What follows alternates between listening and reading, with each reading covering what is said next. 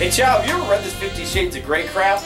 It's not really my thing. No, it's not mine either, but it's pretty sexual stuff. The movie comes out. I think your lady would dig this. Check this out. He leans down and kisses me, his fingers still moving rhythmically inside me, his thumb circling and pressing. His other hand scoops my hair off my head and holds my head into place. His tongue mirrors the actions of his fingers, claiming me. My legs begin to stiffen as I push against his hand. He gentles his hand, so I'm brought back to the brink. I come instantly again and again, falling apart beneath him.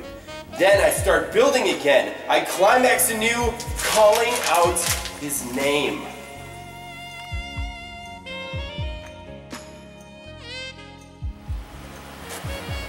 Hey, what'd you think of that 50 Shades book? It's stupid.